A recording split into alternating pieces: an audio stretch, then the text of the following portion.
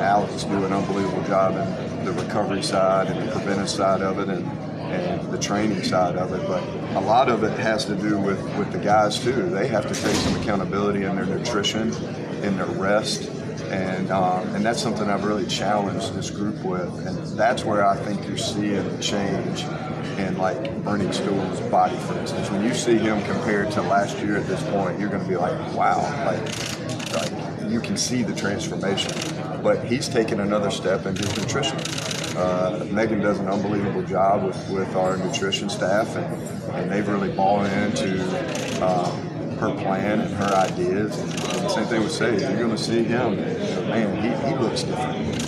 So the whole room is really bought into not just, hey, I need to go work hard in the weight room, and that's never been a problem. But I got to work hard in the weight room, and then I got to fuel my body the right way. I got to rest my body the right way, and then all of that ties into staying healthy. At the end of the day, football's a contact sport. You're going to get banged up, and there's going to be some injuries that nothing could have prevented. But you can help yourself, and they've done a good job of that. A couple of things that make this offense so hard to defend. Number one, presentation, what you see with the motions and the shifts and things like that. And then number two, finding the matchup. Yep. How does somebody like Jake present a little bit of a nightmare for opposing defenses in that regard? I think with him and his skill set, you can get in a bunch of different formations. You can get in a bunch of different concepts, whether it's pass or run, and not have to change out your personnel based off what you're trying to do in that concept.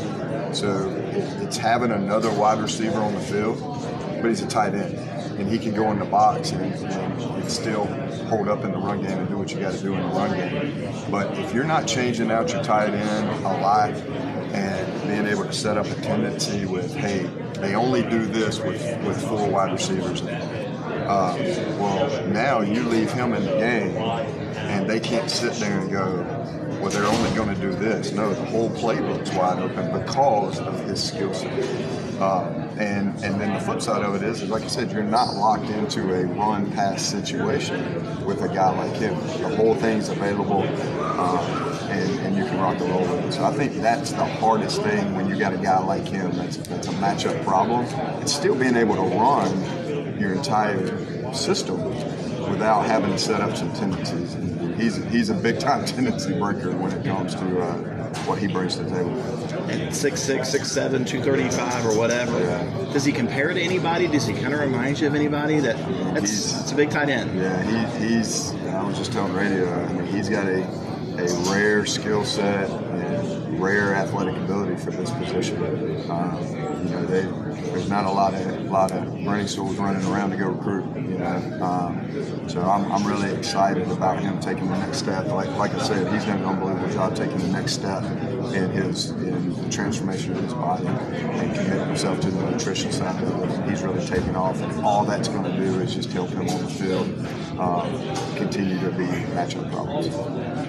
Kyle, there's been a lot made over the years of how Dabo brings in assistants, homegrown connections, guys he's known for a while. How has Garrett fit in so far with all the Clemson guys? Yeah, I mean, he's been awesome.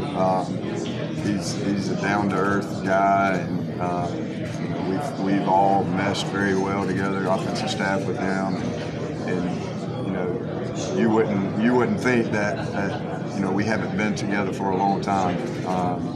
So it's been awesome, and that chemistry and that connection only helps with our players. And he's a great teacher, and just coming in and bringing in this system. I knew a lot of it already.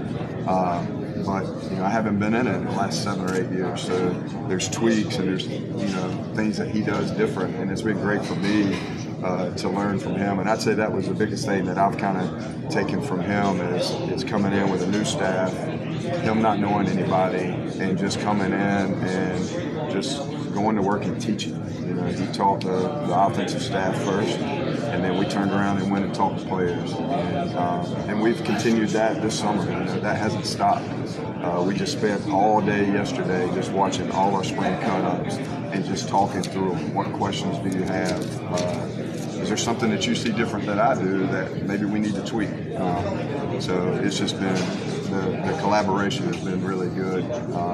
So it's been great. The first time that you sat down to talk football with him, did you kind of smile and go, hey, we speak the same language? Well, it's funny because I was, kind of, before I met with him, I was kind of refreshing myself because, like I said, I haven't been in it. I was in it for 13 years, and then I haven't been in it 7 or 8 years. So I found a notebook that was the first time I sat down with Matt Mummy, Hal's son, and Gary Goff, who's the head coach at McNeese State. The first time I sat down with them and met Hal and learned the offense, I found my notes. And at the top of the page, it said, I think it was like February 6th, 2006.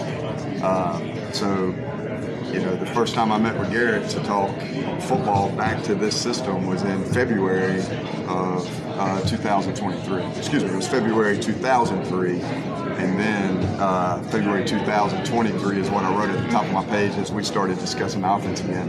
So it's kind of cool. It's 20 years later, certain things were still certain things 20 years later. And I also thought it was just cool, February of 2003 to February of 2023, that's 20 years, and now I'm at Clemson, and I'm getting ready to jump back into this system. So it's pretty fun, pretty exciting. Have you seen, have the guys, the players taken to it pretty well? I mean, you've only had spring to really evaluate, but so far so good. Yeah, I mean, I saw in the spring, just kind of a twinkle in their eye that was a little bit different, and it's always kind of exciting when you have change, and you get to learn something new and grow, and I think they've done a great job with it. I haven't seen them this summer, but just from what I'm hearing this summer, I mean, they're out there having a ball with it, and it's going to be fun to get on the field.